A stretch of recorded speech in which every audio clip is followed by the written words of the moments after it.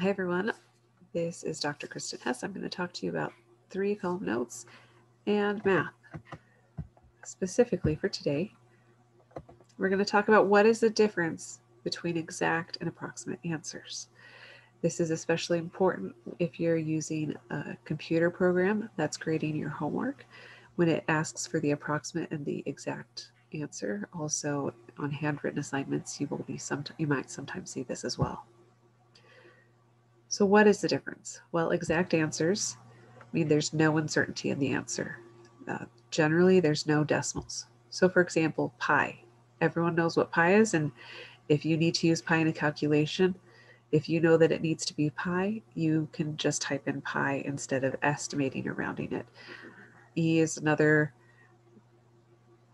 concept similar to pi, square root of 2, 2/3, 1/7, 4, and -1. Those are all examples of exact answers. So what's an approximate answer then?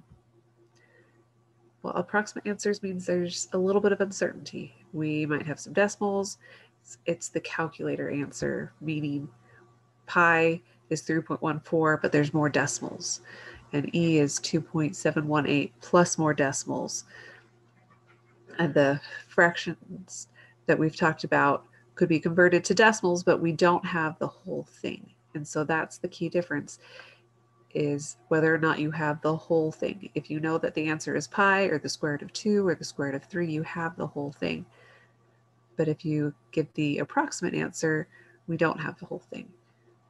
So when you're doing this, we need to keep track of what we're being asked, when we need to round, and how many decimal places to round to. So now, as you're taking your notes, I encourage you to take a few minutes to jot down your own summary and any questions that you still have.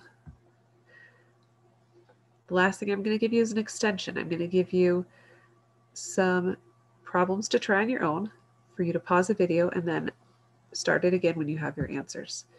So what is the exact and the approximate answer of 2/9 plus 6 and the square root of 2 times the square root of 5? Go ahead and pause, and once you have your answers, resume the video. Okay, welcome back.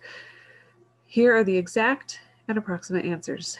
And in this case, my approximate answers, I chose to round to 3 decimal places. When you're doing your own problems in homework situations, check very carefully to see what the problem is asking for, to how many decimal places. Thank you for being here.